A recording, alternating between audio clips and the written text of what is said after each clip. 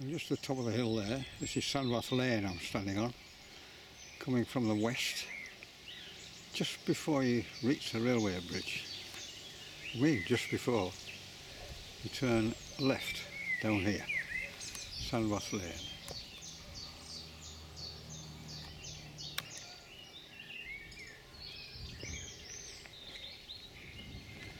That's it there.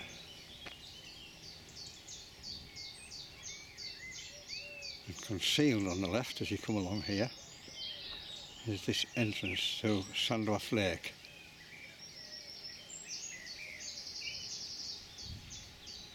You drive past it without even noticing it. And there is a combination lock on the gate, and you have to be a member to find out what it is.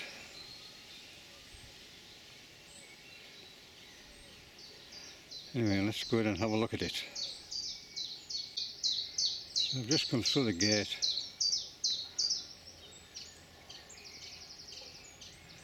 And there is Sandwath Lake.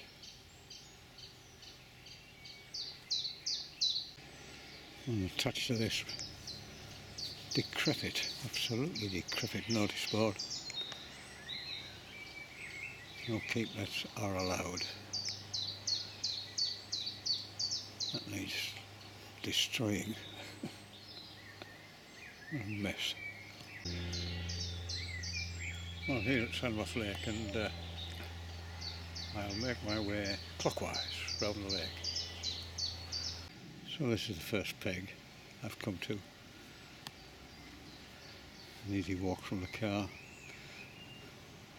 Board there if you're disabled in a wheelchair, so you don't fall in. It's not very big.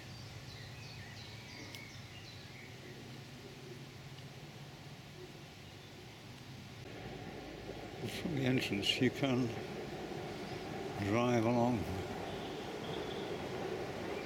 How far you can drive along, we'll find out.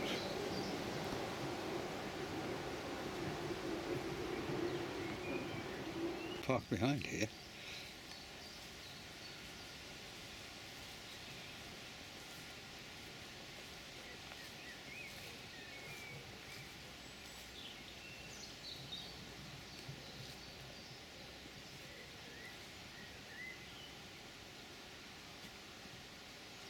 That's a nice view.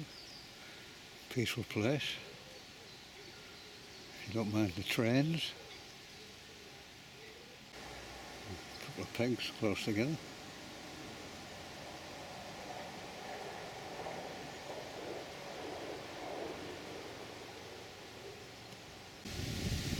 So you just come down in your car, and there's an area here where you can park your car.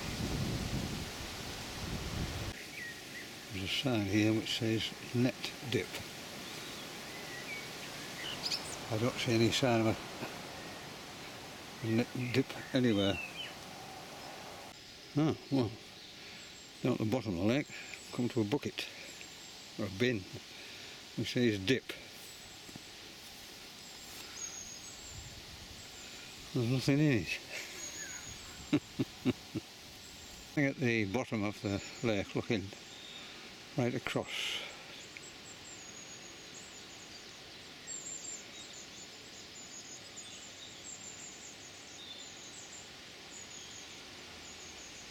Well, I'm reliably informed there are some big carp in here, but they are really hard to catch.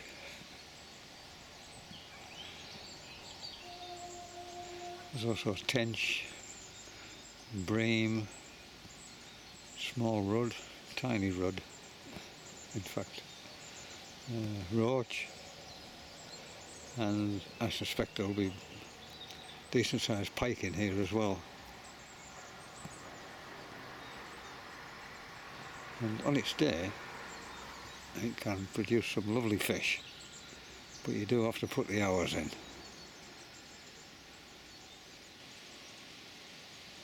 And there are some night fishing permits, but obviously restricted, and at the moment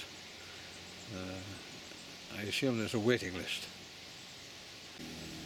We had some tremendous rain overnight, big thunderstorms. I assume they had them down here because there seems to be a bit more water in the lake than there has been recently, because it's up over the top of this peg.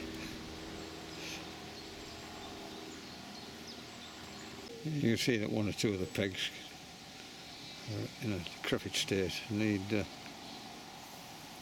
renewing. I also noticed that on one side of the lake there is an otterproof fence, but on this side there isn't. Seems to defeat the object of the exercise, but I'm assuming that it's all a question of cost, like all of these things. And then you can see a nice new peg. So gradually the more decrepit ones, the dangerous ones, well, the more dangerous ones have in fact got tape across to stop you going on them. Very wise.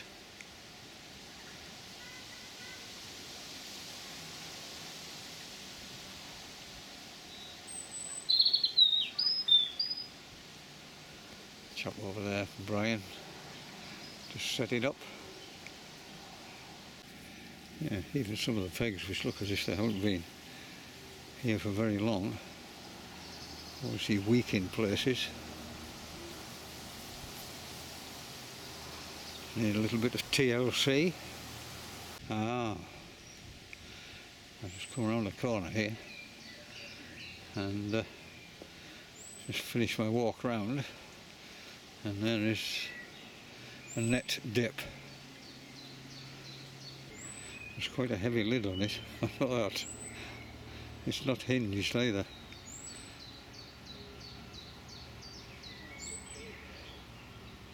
I'll just have one last look across Sandwath Lake before I leave.